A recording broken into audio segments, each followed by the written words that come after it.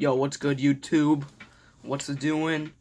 Jawbreaker HD come back with another video for you guys.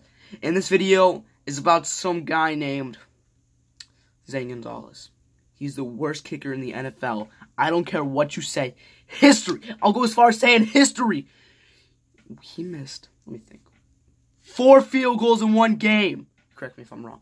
But he sucks. He's terrible. I did the math in my head and we could have had 8 extra points if he just did something as simple as kicking a ball.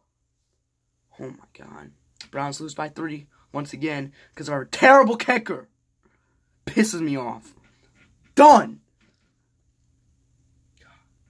Alright, this is just a quick video because I'm sick of Zane Gonzalez. We need a new kicker.